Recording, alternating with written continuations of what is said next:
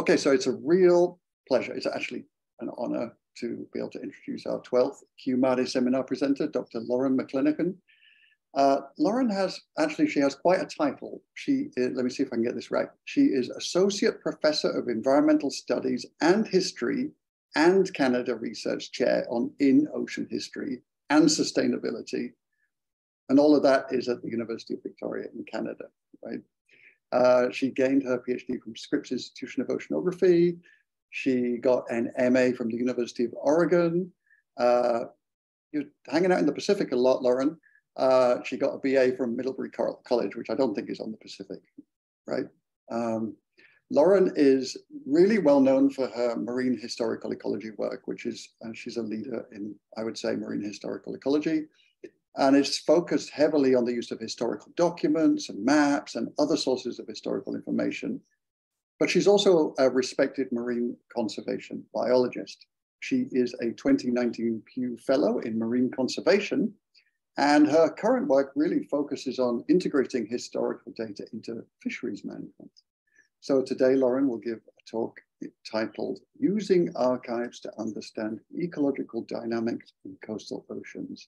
And I just wanted to mention that those are watching on the channel, on the recording, that some of these parts of this talk will be embargoed, so you might see it skipping. That's why it skips. So Loren, it's truly an honor to have you here. Thank you so much for giving us your time to give us this seminar. I'll hand it over to you now. Great, thanks very much. I'm just gonna go ahead and share.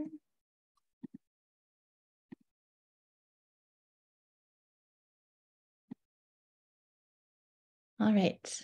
Well, thanks very much for the intro and for the invitation to participate in this really excellent series. I was thinking about what I could contribute to this really great lineup of talks, and I thought that I would focus specifically on using historical archives, so historical written records, to understand ecological dynamics in coastal ecosystems. So I'll be focusing on the idea of using records and approaches that are typically undertaken by historians and applying those to understanding ocean ecosystems and conservation.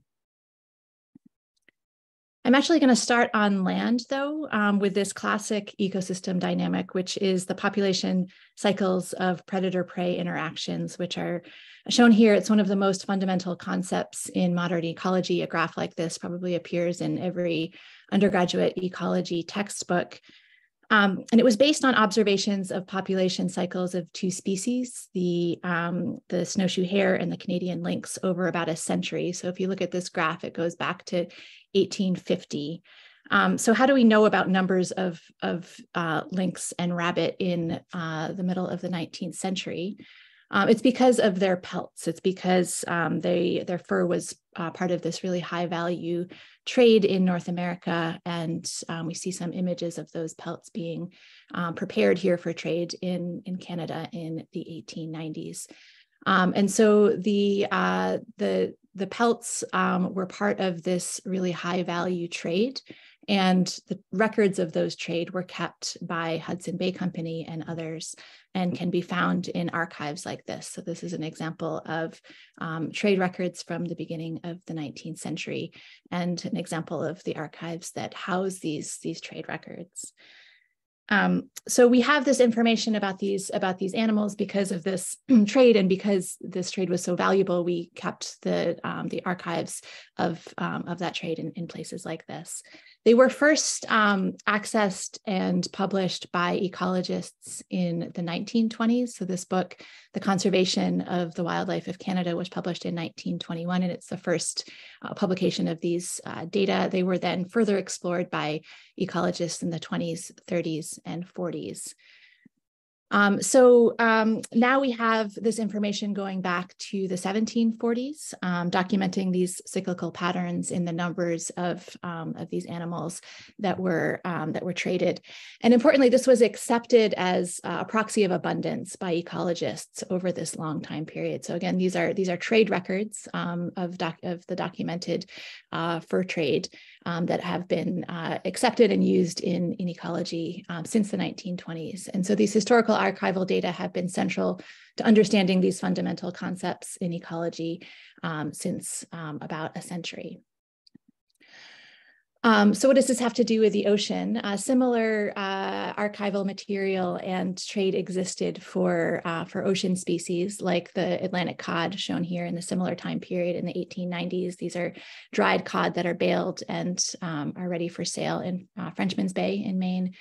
And so similar records exist for the ocean, but the realization that these historical data have value to marine ecology has been much more recent.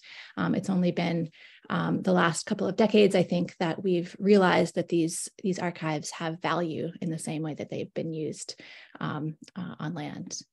And so I would personally point to this paper, which I'm sure everybody in the room has read, but I think it's the point at which it became important to start thinking about archives as a source of material to understand ecological change. The 2001 paper, Historical Overfishing and the Recent Collapse of Coastal Ecosystems, pointed to some of the ways that ecologists were really getting the story wrong by not thinking about the long-term impacts, and the ways that we need to start thinking about using a variety of different types of data, including archival data, to get at those long-term drivers of change.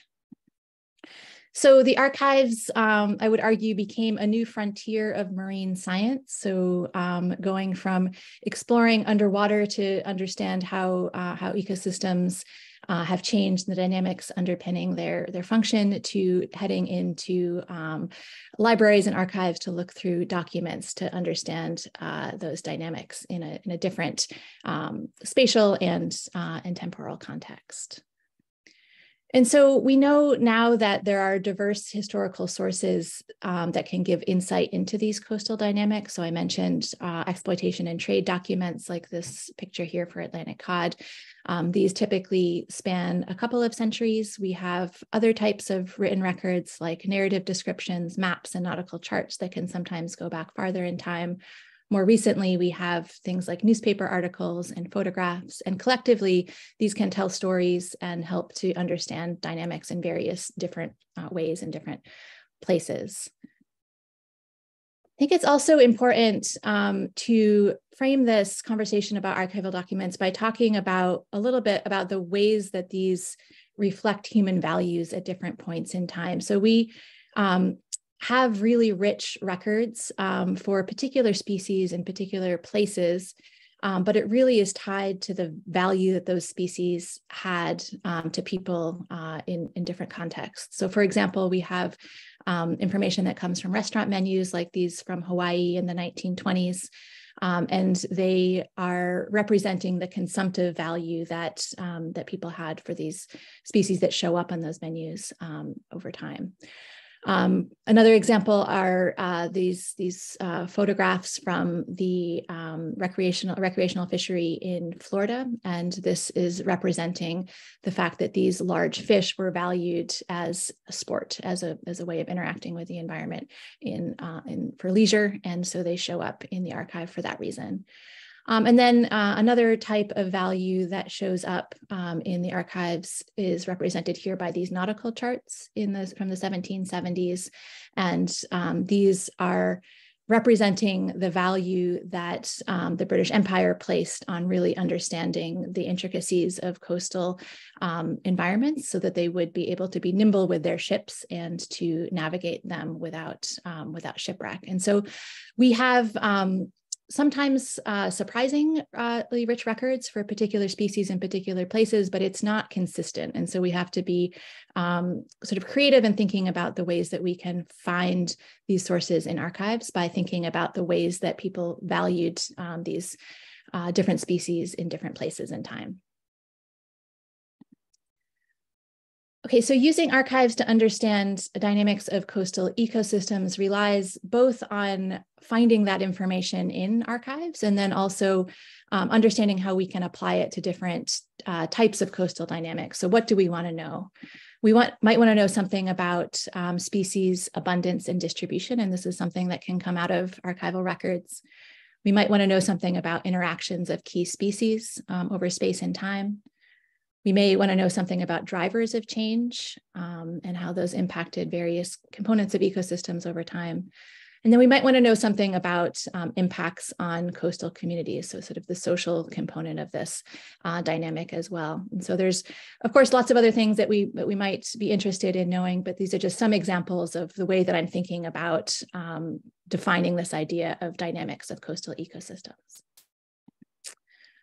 So in my talk today, I am going to give 3 examples of using archives. Nautical charts, newspaper articles, and commercial surveys are the 3 types of archival records that I'll be talking about, and thinking about using them to understand the dynamics of coastal ecosystems, thinking about change in distribution and abundance, temperature-driven changes, and changing species interactions. So the first source that and I'm framing this all around the sources to think about the ways that these sources can tell us about ecological change. And so the first source that I wanted to highlight is this 18th century nautical chart, which is from the Florida Keys and provides really nice information on coral reef ecosystems. And so this is an extract from this nautical chart, and we can see that these red blocks are blown up, and you can see that there's coral banks and coral rocks that are highlighted here.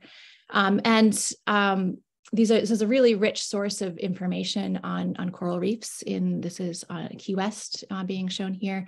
And as I mentioned, the reason for this isn't necessarily because of a strong interest in coral reef ecology or natural history, but because of the history of shipwrecks in this region. So the Spanish vessel, the Atocha, went down in the Florida Keys, and when the British Empire took possession of the Keys for about 2 decades at the end of the 18th century, they really dedicated a lot of effort to mapping them to avoid a similar outcome. And so the Florida Keys were mapped over about a 3-year period in the 1770s.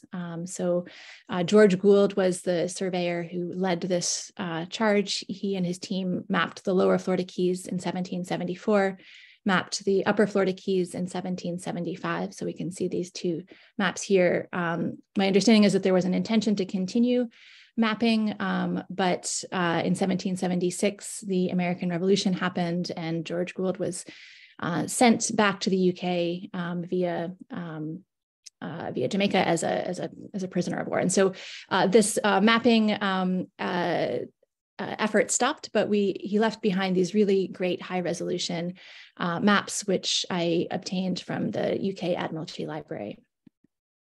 And so the question, the ecological question that we're able to ask with this is about the persistence of coral reefs over time. So the question of how many historical coral observations from the 1770s are in locations that contain coral today. And so this is a modern view of the same spot, Key West, in 2016. And so we just compared those locations of coral being mapped in the 1770s to those that exist 240 some years later. The other thing that's really nice about this particular historical data source is that it turns out that George Gould was in fact a really amazing natural historian. He didn't necessarily have to be, but he seemed to have a really strong interest in describing aspects of the environment that went beyond sort of the basic navigational mapping that he was charged with. So, for example, he delineated reef zones, which I've outlined here in black, that really nicely map onto our understanding of modern ecology in this area. So he separated the Florida Bay, this sort of area with less water movement in sort of a more enclosed space, the nearshore patch reef, the offshore patch reef, the reef crest, and the forereef. And because he was so careful at outlining this, it allowed us to do a really fine-scale analysis of the spatial component of change. And so this rainbow pattern here maps onto his 5 different reef zones from the Florida Bay out to the forereef. And we found with looking at this in this spatially delineated way was really striking. So we found that there was an almost 90% decline in coral in the Florida Bay. There was a large decline as well in the nearshore patch reef, so about 70% decline. And these are the reefs that you might snorkel to from the islands of the Keys. For example, this inset here is from Bahia Honda, and we can see the little X's are on coral that no longer exist. And so this yellow nearshore patch reef is completely eliminated in this spot.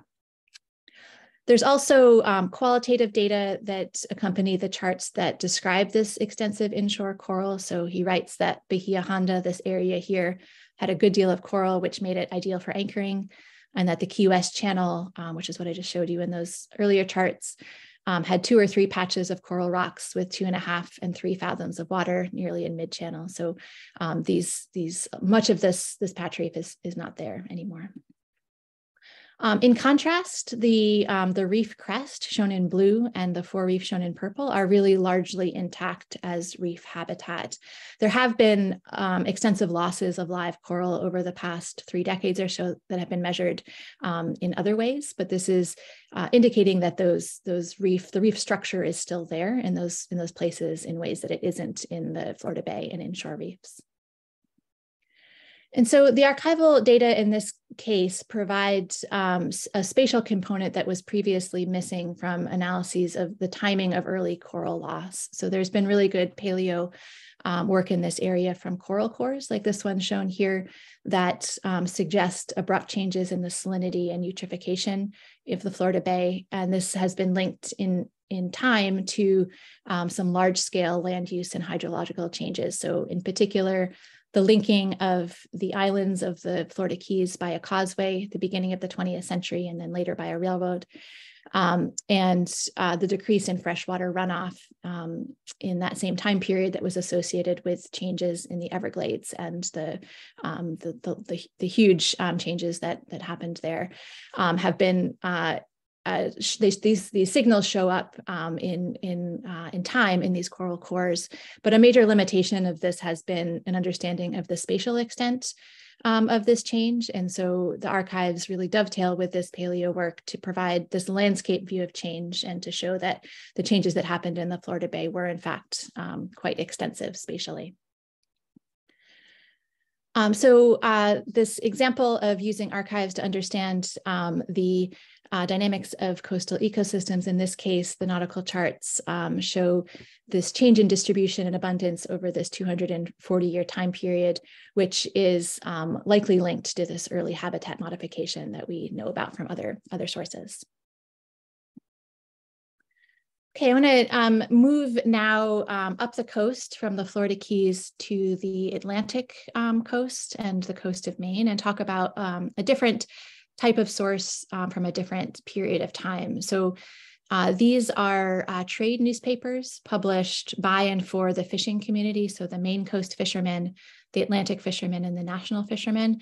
And these are newspapers that really represent the daily observations of the fishing community. So they are writing about things that are of concern to different communities up and down the coast, in this case of the U.S. Atlantic seaboard. And these types of observations are particularly relevant during periods of rapid temperature change. So we know that there has been modern warming that's affected fisheries since the late 1990s. This is showing the temperature anomaly in the Gulf of Maine. And so we can see that from 1998, it's been anomalously warm, but it's not the only period of rapid temperature change. There was a period of historical warming that affected the Atlantic coast in the 1940s and early 1950s, and it was followed by a period of rapid cooling. And so we know that this warming period that we've seen over the last couple of decades has had and is having impacts on modern fisheries. So for example, in Maine, the lobster fishery is one that's impacted by warming waters. These two news articles describing that in the New York Times and Washington Post. But the question of how this compares to past periods of warming is one that the archives can help us understand. And so these are just some examples of the warm water impacts that showed up in Maine in this early period of warming in the 1940s and 1950s. So this article here in 1953 describing soft-shell lobsters or shedders that were caught as early as the middle of May, the earliest any of these fishermen can remember. The warm winters are blamed for the early catch of shedders. And so this phenological change that happened due to warming waters in the 1950s was paralleled by one that happened in 2012 in this in a relatively warm period, which resulted in a glut of lobsters on the market, which had an impact on the industry. So this showing up also in the 1950s is interesting. In 1947, this article describing the clam fisheries, the thawing of the clam flats from the mild weather brought on many clam diggers. The increased production of clams was so great that the market was glutted. And then the third example that I highlight here is from 1950, talking about the experimental holding of European oysters, which survived a relatively warm winter in 1949 and 1950. So these are just examples of the types of ways that fishermen and fishing communities are describing the impacts of warming waters on different fisheries.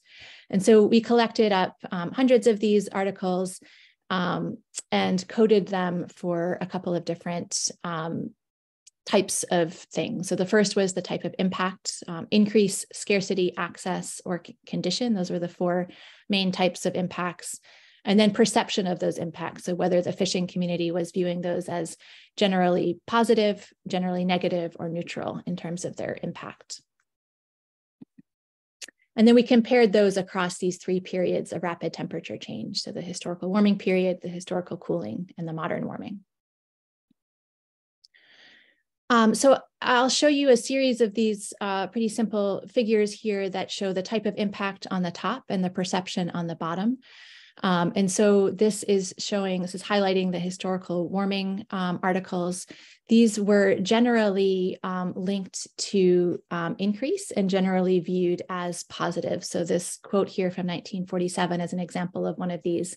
The temperature of the water has been just a little above average this summer, and all indications are that this has been an excellent season for spawning of our shellfish. A warm fall will mean their continued growth, giving them a better chance of survival. So an example of a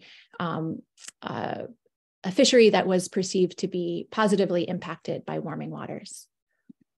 In contrast, the modern warming was linked to scarcity and most frequently viewed negatively, so strongly negative views of the impact of warming waters. So an example of this is from 2013, the Gulf of Maine shrimp went into stock collapse that triggered the first total shutdown of the winter fishery since 1978. Hopes for a return may be dashed by warming average water temperatures in the Gulf, pushing shrimp farther north and east. So we have these similar warming events that happened in the 1940s and recently, but they're viewed really differently. And so what's changed over this 70 or so year time period? I think one of the things that's changed is that there's a reduced diversity in the fisheries that are targeted. And we see this in our data that there were more than 2 times the number of historical fisheries described as affected by warming waters. And this is, I think, reflecting the lack of diversification of these fisheries that's happened over time. Reduced diversity is a key predictor of a loss of resilience in marine fisheries. And so I think there's this observation of warming happening against this set of fisheries that have been reduced in diversity. Another indicator of this is the overall landings that have declined over this time period. So if we look at the landings in the fisheries landings in this part of the world over time, the landings peaked in 1985, declining by about 40% over this time period. And the majority of the top fisheries peaked before 1980, which is what I'm showing you here. These are some of the fisheries that show up in our newspaper articles. And we can see that the peak year for many of these was in the 1950s, 1960s, and 1970s. So this historical warming that was happening was happening in the 1940s, sort of before the big expansion in these fisheries and the subsequent decline. And so it was happening against this period of optimism and expansion. And so it was viewed more often as something that could add rather than detract from the fisheries. And in contrast, this modern warming is happening against this backdrop of really degraded fisheries, and in some cases, just really restricted fisheries in terms of access. And so the fishing community is seeing the warming as more negative, in part, I think, because of this overall degradation that's happened in these systems. So historical cooling, I wanted to highlight as well, because it surprised me a little bit in that the historical cooling period was viewed as negatively as the modern warming, and it was typically linked to scarcity and access. So this quote here showing an example of what that looks like. So sheltered harbors, coves, and inlets frozen over with ice nearly a foot thick that left small longliners and other inshore craft jammed in the ice, and this inshore fishing fleet practically at a standstill. So it was frequently linked to freezing, to ice, and to an inability to access the fisheries that people were hoping to. And so I think this is relevant to modern climate adaptation and conservation in a slightly different way, which is that historical cooling periods really help to inform the local understanding of the climate history. These memories of cold are often really extreme, associated with freezing in places that people know well, and they're often visual. Some of these pictures here accompany those newspaper articles. And these images and these stories of freezing events in places that people know really well have long cultural longevity.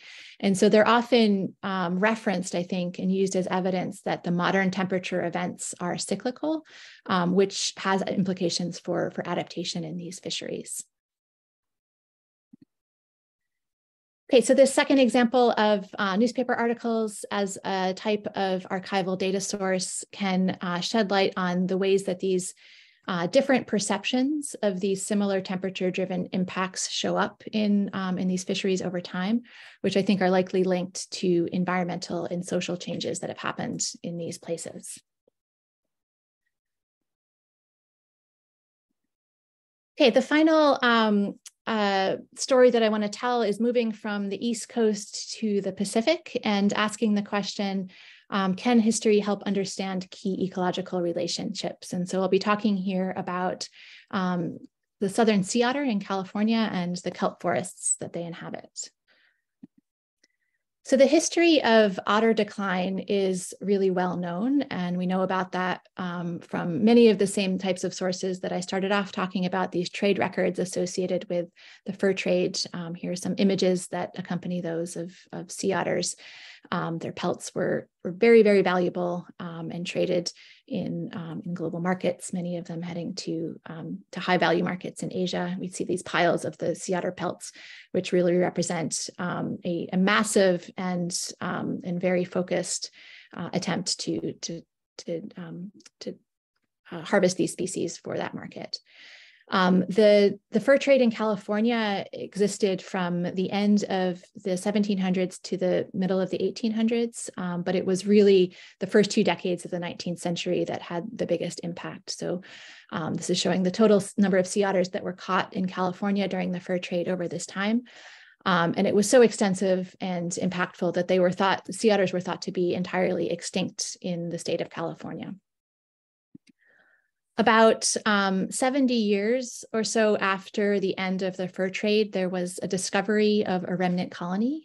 So in 1915, the lighthouse keeper, John Astrom, reported to the California Department of Fish and Game that he had observed a small otter population off the coast of Big Sur, so this really remote and rocky portion of the coast that was largely unobserved. This colony was confirmed, and about 2 decades later, it was reported by Life magazine to the public that the extinct sea otter swims back to life.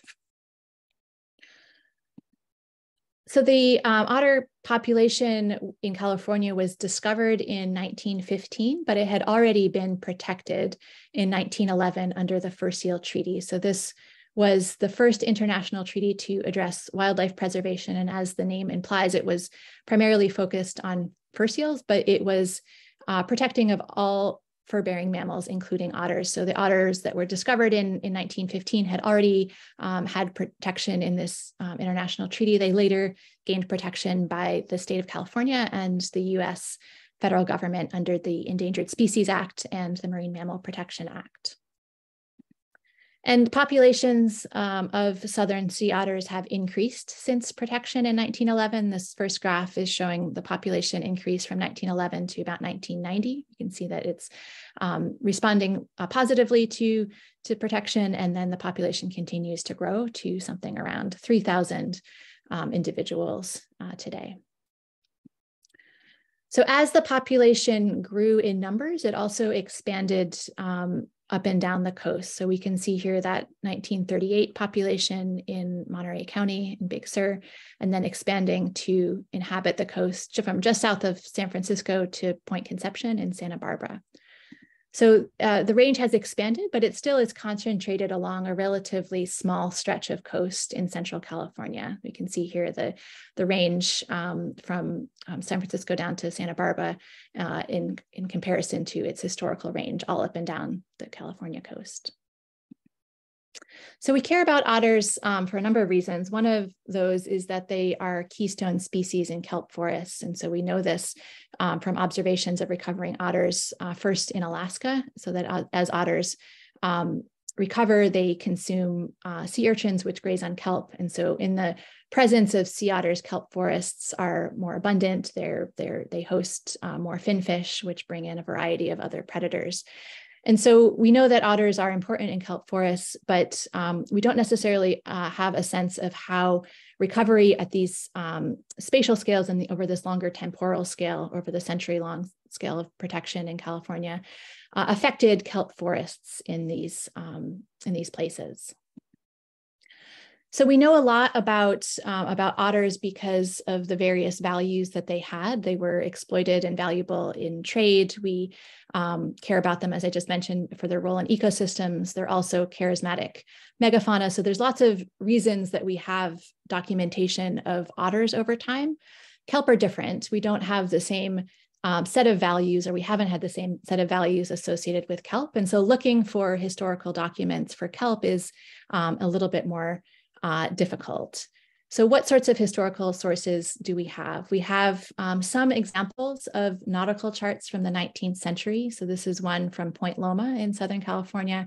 We can see it says thick kelp, and in this particular map from 1894, it says there was a passage through the kelp in that year. And so kelp, like coral, could be navigational hazards. And so sometimes they show up in these nautical charts. We also have earlier descriptions from natural historians. So explorers sometimes recorded kelp alongside other more charismatic species like the extinct stellar sea cow, which is shown here, eating kelp.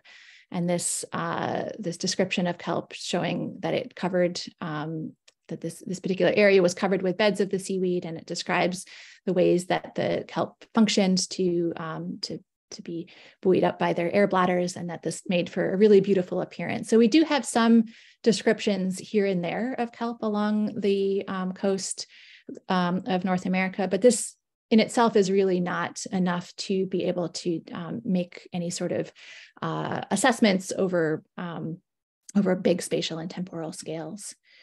This changed in the early 20th century when kelp became valued as a product for war in World War I. So the term kelp is actually not a biological term. It originated in Europe to describe the ash of burnt seaweed. So kelp have been a product that has been used for various reasons for centuries. It became really intensely valuable in World War I as a source of chemicals that were used in war, including gunpowder. And so this 1918 sort of infomercial by the Hercules Power Company is describing the role of kelp in going from war to peace. And they write, the development of a new source of these chemicals, potash and other solvents, was vital to the triumph of democracy. And so in this period leading up to the extraction of kelp and the use of kelp in this way, there were some surveys that were done to support that growing industry. So in 1910 to 1912, the US government undertook a number of surveys along the West Coast of North America to support this industrial harvest. And this came together in a book called Potash from Kelp, which was compiled by a scientist named Frank Cameron.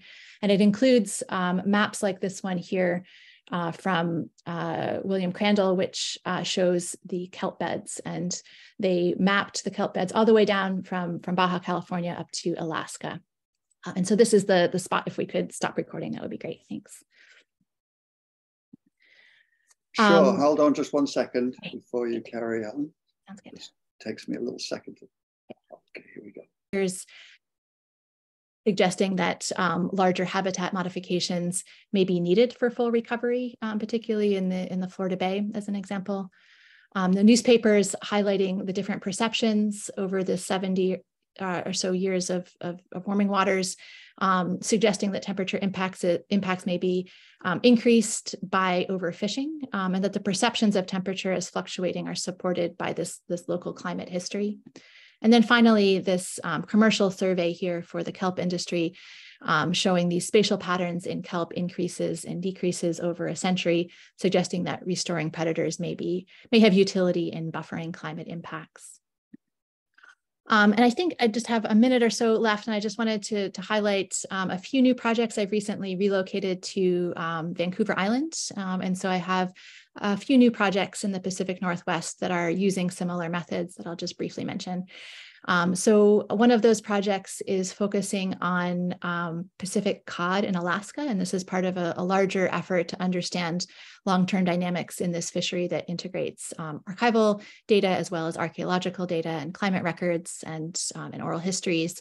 And so my component of this project is thinking about what the archives can contribute to understanding the dynamics of this fishery. And this is work that an honor student worked on this year and a master's student is picking up this summer, thinking specifically about a collapse that happened in this fishery that's known from the 1920s, and asking whether this was driven by climate, as a recent collapse in the Pacific cod fishery was known to have done in 2015 and 2016. And so looking back into the archives and looking for similarities and differences between these two periods, between 1920s and the 2015 time period, to see what might have been causing this earlier collapse in the cod fishery.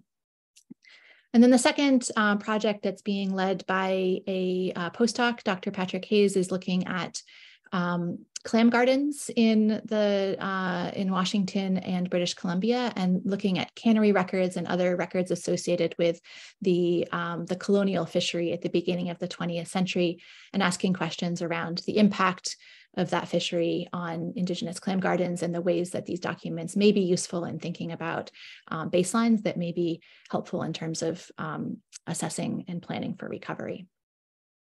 Okay, and with that, I will say thanks again for the invitation and look forward to hearing your questions and the discussion that follows.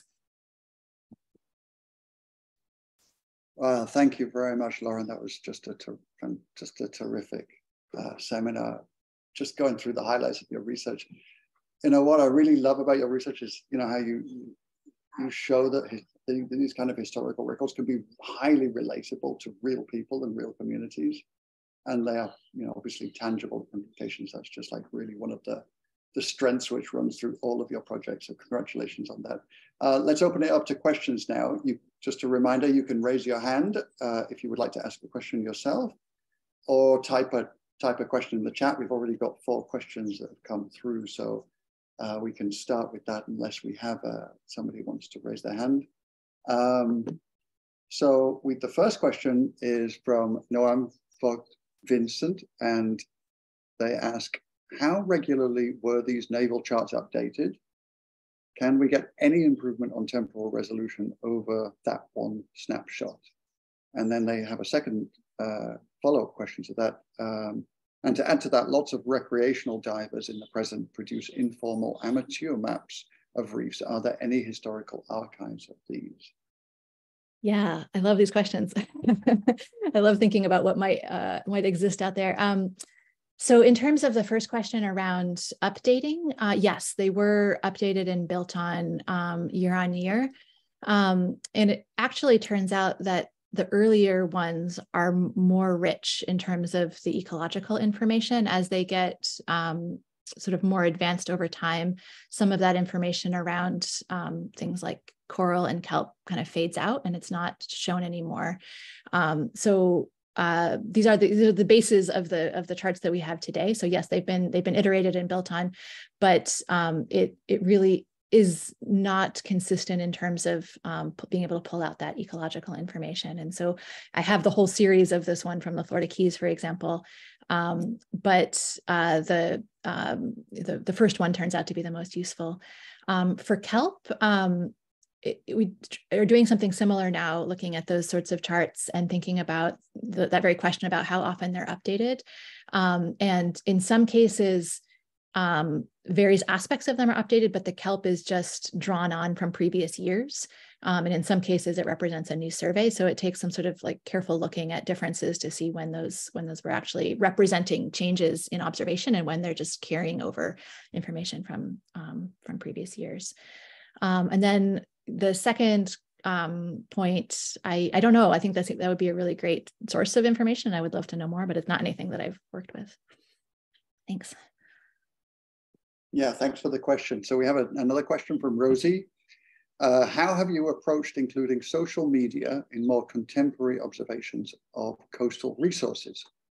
For example, there are Facebook groups of fishers who exchange information about localities in a similar way to print sources. Yeah, that's, I think, a really rich source of information. And I think the sort of overlaps between citizen science and historical ecology are really, really huge. And there's sort of a blurring of that, I think, as you sort of move from archives to real time and the archives of real time. So you can go back through Facebook posts and things like that now over a decade or so. And so, yeah, I haven't really drawn on that as much as I think could be done, but I think that there's a lot. I think we're sort of building those archives digitally now, and I think there's a lot of potential to do that. And I think as people, I think there's also, so there's sort of the modern observations, but I think also as people are realizing that these historical documents and photographs that, you know, they may have in their attics are valuable, there's people who are posting those in those ways. And I think collecting up that information, I think there was an effort to do that at one point. I think there's just so much sort of people power out there with these archives. And I think it's another sort of relevant point around archives is that it doesn't necessarily require going into some formal institutional space to collect this information. In a lot of cases, they're, you know, personal collections, and there's a lot of value in those resources. So yeah, lots of great stuff. Thanks for the question. We have 3 people with their hands raised. So we'll go first with Paul Harnick. Okay, Paul, you should be able to speak. Go for it. Hi, Loren. Can you hear me okay? Yes. All right, great. Wonderful talk.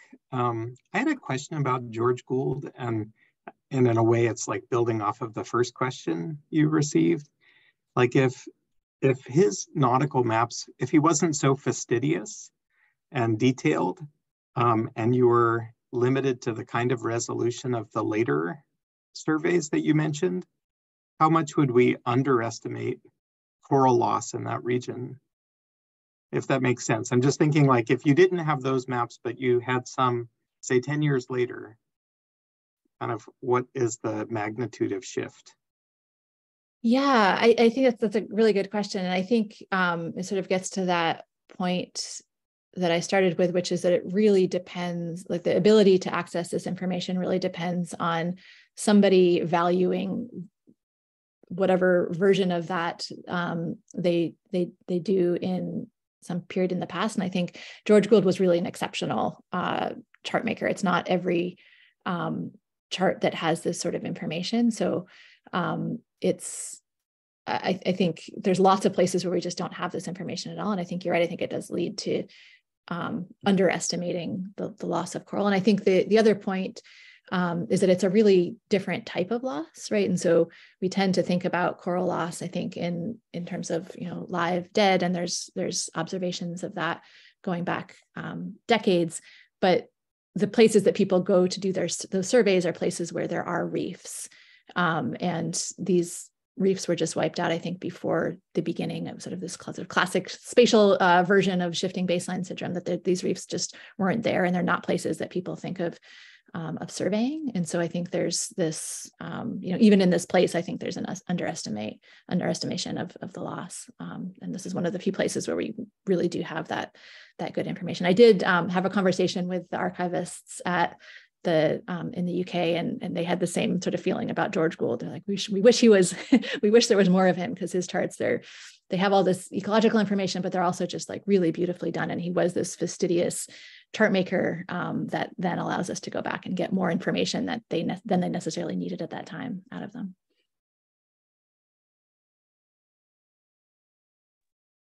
Thanks, Paul. Okay, up next, Jessica. Would you like to, let's see if it works now. Yeah, go for it, Jess. Great, can you hear me okay? Yes. Yep. Great talk, Loren. I guess I was really interested in your study on the fishermen's perspectives of how climate temperature changes were affecting their catches. And I guess I wanted to also share kind of a personal anecdote, which is in the year before starting my PhD, I worked as a fisheries observer in the Gulf of Maine.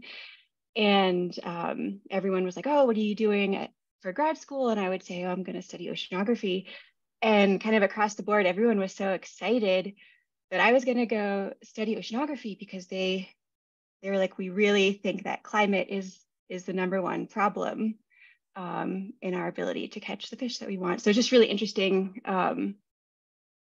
that, I don't know, that their interest in climate science was really, it was really kind of convenient to blame climate and not fishing, right?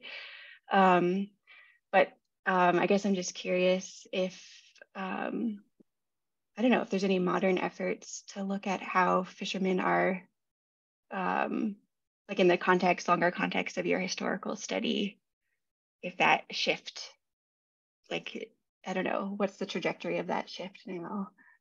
In terms of their perception of climate, you mean? Yeah. Yeah. Yeah, I think so. There's a lot in these newspapers, and it's sort of hard to to decide what to focus on. But there is also, in some of these old articles, sort of descriptions of, how seriously she would be taking warming waters. And, I think definitely in the modern, in these last 20 years, there's a strong sense that it's a very serious problem. But even in some of the earlier 1940s, 1950s, there's sort of a concern about the impact of that over long timescales. And so, yeah, that idea of like, when were people aware that this was a bigger problem, and how seriously are they taking it, is something that I think could be drawn out more from the historical record. I've also done sort of coupled with this historical work, interview-based work with fishermen, focusing primarily on lobster fishermen in the Gulf of Maine. And that's where some of the ideas around, how people are perceiving this change for me came from. And I think there's, a lot of sense that there's warming waters impacts of these warming waters, but it's not always accompanied by a sense that it's climate driven, that it may just be cyclical. And they are looking back to this earlier time period as an example of that. And in lobster fisheries, I think it's different than others, because they did benefit, in Maine at least, they benefited from warming waters. And I think there's a sense that that's been a good thing, but there's also this sort of sense that everyone says it's going to crash. And so it's sort of, thinking about the ways that that warming waters have driven this boom, perhaps, and then people are thinking that it may not last forever. They're sort of hopefully thinking that I think in some cases that the same sort of pattern will happen again, where it was a warming period in the 40s that was followed by this cooling period. And they're sort of looking at these, they say it's like there's these historical peaks and valleys to it, is one of the things that people said. And so they are referencing this local climate history and thinking about that. And so I'm interested in sort of the ways that people understand those local environments based on empirical information, right? It is something that they observed that happened in the past, but then applying it to what's happening now may not be totally adaptive. Mm-hmm. I was also curious about the gap in the newspapers you were talking about, like National Fisherman started kind of recently, and then there's like a couple of decades where there's no industry magazine. What? So we only focused on the recent one, so we didn't actually look for that period in between. Gotcha. I think they do exist. I think there was a merger that happened. The National Fisherman took over as a merger of those two previous articles. That's, I think, but I think it's a consistent record. So I think it would be possible to go back and look. Cool. Thanks. Thanks, Jess, for your question. Up next is William Fears. Please ask your question. Should work now.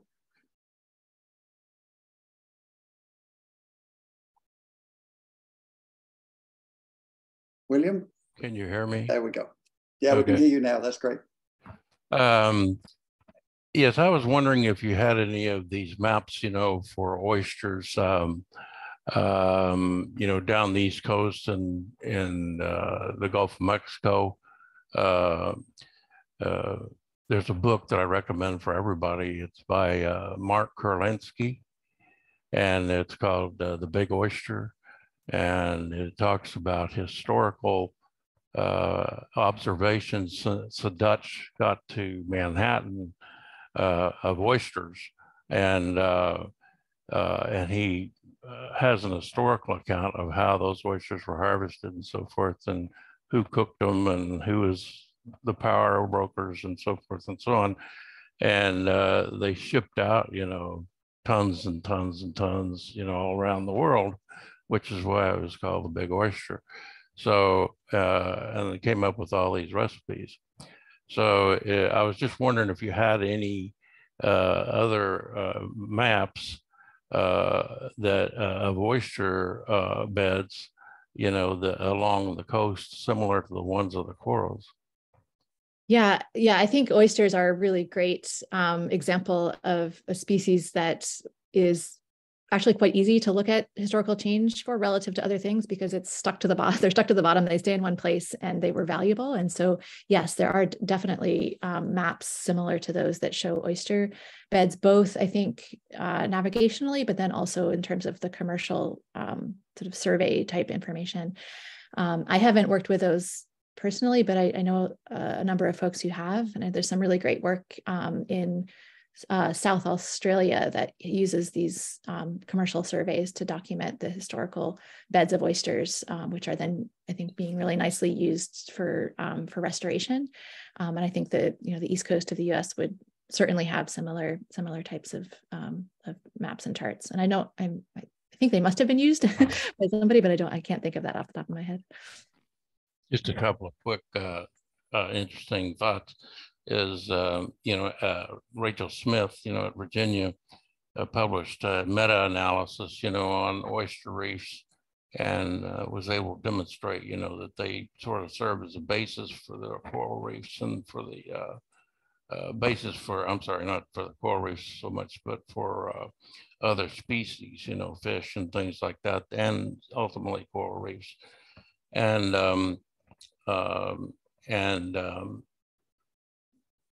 I think that,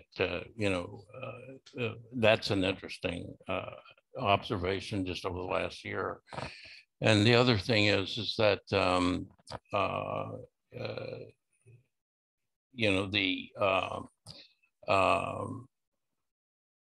let's see, now I forgot what I was going to say. Excuse me.